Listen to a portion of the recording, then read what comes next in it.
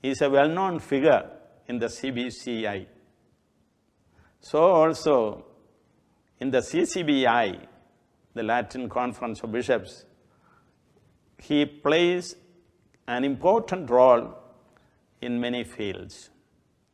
So every bishop knows him closely and appreciates in these conferences.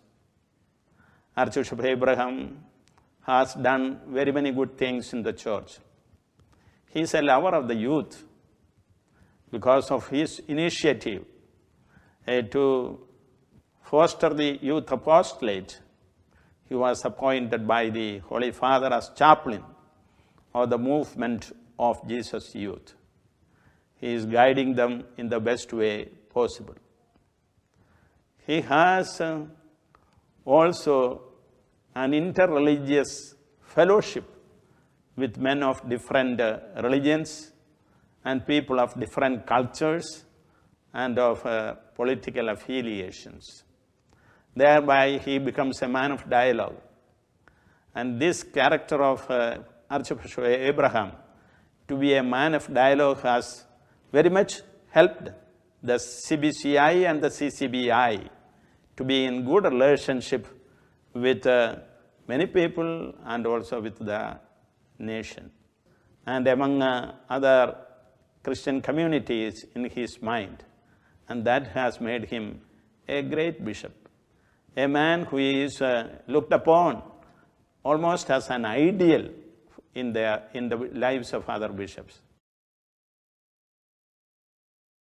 Yes, I can very well say that Archbishop Abraham is a man of joy and you are a profound witness of God's love. You are a man of great concern. Though we are very far, you show your love and concern towards my diocese, Punalur, Kerala. It shows that you are a person for all. Indian Church as well as the youth in India is very happy to have your grace, Archbishop Abraham, as a strong support in the journey of spreading the message of God's love.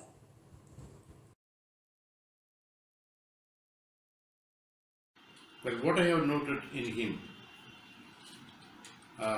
in Archbishop Abraham, is his wonderful ability to move and to be present anywhere where his presence was required. He has actually endeared himself to the priests, to the bishops and to the faithful by his way of being present anywhere on various occasions. His simplicity of life, his approachable nature, and the way he has been moving around has been really inspiring to many of us. And I am sure he has been a friend to all.